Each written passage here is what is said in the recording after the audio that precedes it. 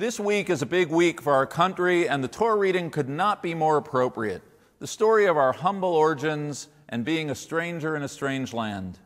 To be an American Jew is to stand heir to the two greatest immigrant traditions on record.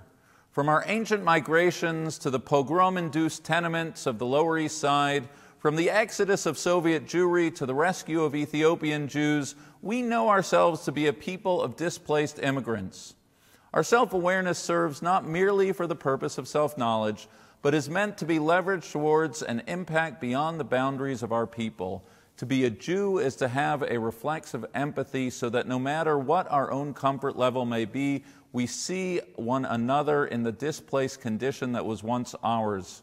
The muscle memory kicks in, we identify with that other, we're prompted to compassion and impelled towards act of welcoming and hospitality. Let's hold fast to these ideals as Jews and Americans, reaching out to those in need and never ever forgetting the enduring charge of what it means to have once been a stranger in a strange land. See you in Shul.